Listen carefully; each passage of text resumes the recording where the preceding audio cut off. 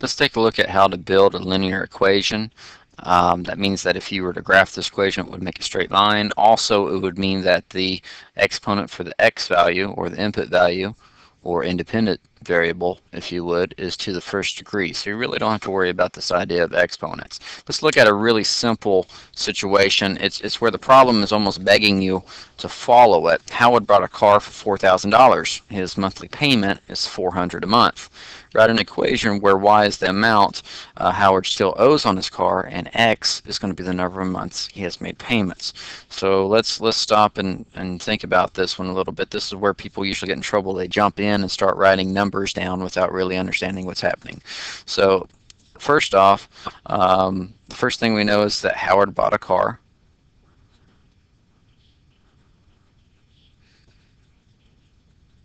And I'm going to put 4,000 here just so we know how much he paid. We also know he's paying. I'm going to put 400 a month there so we know that. And so as he borrowed $4,000 from somewhere, and it's not talking about interest or anything, so it's a very simple arrangement. Maybe he borrowed it from family. He bought a car for $4,000 a month. He's going to pay $400 a month. How is this $400 payment going to affect this $4,000 amount that he borrowed to buy the car? It's going to reduce it. So every single month it's going to go down by an extra $400. And then over here would be the amount that he still is owed.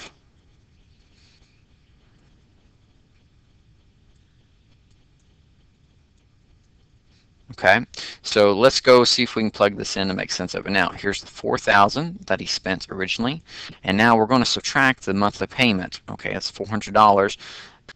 $400 for 1 month would mean that we got it down to $3,600. However, that's like one scenario. We want to know what's going to happen all the different months here. So if it was after 2 months, well, that would be $800. 4,000 minus 800 is $3,200. So how about we do this? Let's just look at what's going to happen here. X should be the number of months. Okay, so 400 times however many months that he would be making this payment, and y is going to be the amount owed. And we could rewrite it. We could say y equals 4,000 minus 400 per month. And notice that's how I'm reading it. The amount he owes is $4,000 minus $400 times the number of payments he makes. So that's one way to do it. Another way that you could rearrange it is say y equals, put our slope first, which would be negative 400 x, and then that's a positive 4,000, so we would say plus, I'm going to write 4,000 down here off to the side. There we go. So y equals negative 400x plus 4,000. This equation would work right here. So does this. So does this. They mean the exact same thing. Let's look at another situation. Okay, so Charlie won 68 suckers playing bingo at some county fair. He gets back to school and he's going to give 5 suckers to each of his friends. He's got 48 suckers left over after he does this. How many friends does Charlie have? So basically x is what we need to figure out. X is the number of friends that Charlie has. Now let's take a look at what's happening here. First off, he won 68 suckers. Okay.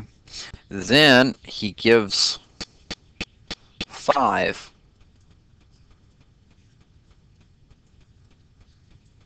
to each friend, okay, and then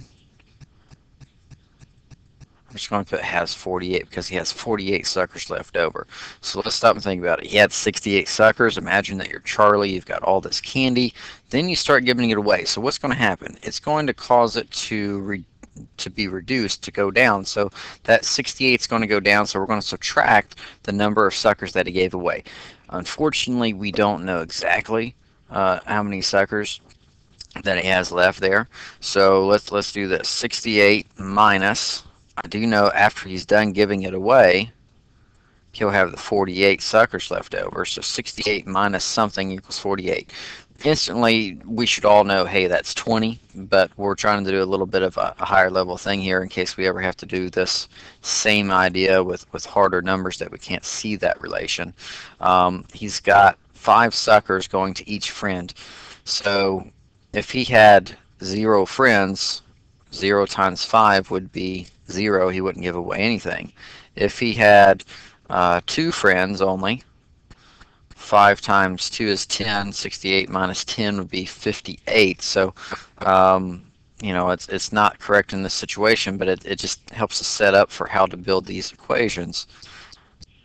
Basically, it's 5 times the number of friends that he has, and we're trying to figure out how many friends does he have. Since we're given specifically that he's got 48 suckers left over, this is what I would want you to be able to construct, something close to this. If you wanted to figure it out, hey, minus 68 from both sides, and we get negative 5x equals negative 20. Divide both sides by negative 5, and suddenly you'd be able to find out that, yeah, he's got 4 friends that he had at school that he was splitting up all of the suckers with. That's a nice specific way to be able to show mathematically to prove how that is. However, if we change the story problem a little bit and we said, hey, look, when Daniel gets to school, he's going to give 5 suckers out to every single person that he meets. In other words, let's cross out this idea that he's got 48 left. Well, it'd be 68 minus 5 suckers to every person, and x would, instead of being friends, it would be number of people he runs into. And then what would be left over would be, well, it would just depend on how many people he had left over. So if you looked at it more as a function, x would be your input and y would be your output. And we can always flip the equation around and say y equals negative 5x plus 68, and that's the standard slope-intercept form of the equation.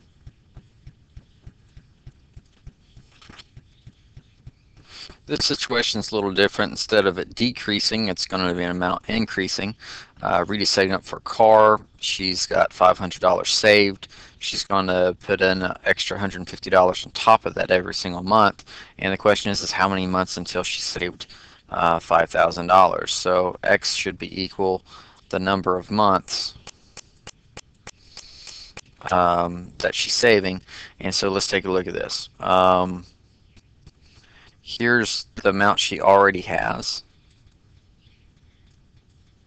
which would be $5,000, and she's going to add that into the new savings that she's going to add onto it, and it's going to equal, those two amounts are going to combine, that's the reason we're saying it's adding, it's going to equal $5,000 because that's her goal. Okay, so how much does she already have? She had $500 already, and she was going to put in $150 every single month. So like 150 times 1 would be 150, or 150 times 2 would be 300. So it's this idea of multiplying the rate of change by the number of time units. In this case, it's number of months. So 150 times the number of months combined with the 500 she already has saved equals $5,000. There's your equation. You know, subtract 500 from both sides, we get 150x equals 4,500. Divide each side by 150. And then you see that, well, gee, it would take her 30 months because x equals 30 and x is number of months. So it would take her 30 months to save up to be $5,000. Every problem's a little bit different. Sometimes you'll just get a riddle for a story problem, and you'll need to come up with an equation to solve it. Once you get the hang of it, it's not as difficult, but it does take practice. So let's take a look at this. A wise man said, 400 reduced by 4 times my age is 40. How old is his age? This particular type of problem is literally trying to show you what you can do to make it happen. So let's read it slowly. 400, so let's write down 400. Reduced by, that's just talking about subtraction. Reduced by what? 4, so let's write down 4 times, that means multiplication, 4 times my age. But we don't know how old the age is, so we just put in a variable. So let's go back and review. 400 reduced by 4 times my age. So 400 minus 4 times x. We'll let x be the age. And then it says is, which is just another code word for equal, 40. So there's your equation, 400 minus 4x equals 40. And then you handle it just like you would any other two-step equation. Please don't panic that you see negatives on both sides, because it'll all work out here.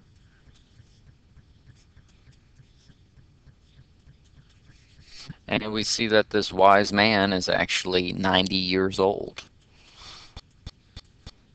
So the main idea is, if you see a riddle problem, a lot of times it'll actually give you the hints of how to build the equation. If we look back through at Rita saving up for a car, if you would just track what's happening in the problem and you can see how the circumstances relate to each other, you can figure out, should you add or subtract, multiply or divide. And there's different ways you can set that up, as long as it holds true to the situation. The same thing for when Charlie won the suckers and passed them out to the friends, or when Howard bought a car. Just put yourself in that person's situation and start making a little mental model of how you saw that I wrote that out, of Howard bought the car for 4,000. You see how the monthly payment's going to reduce that amount, and then the new amount is how much he still owes.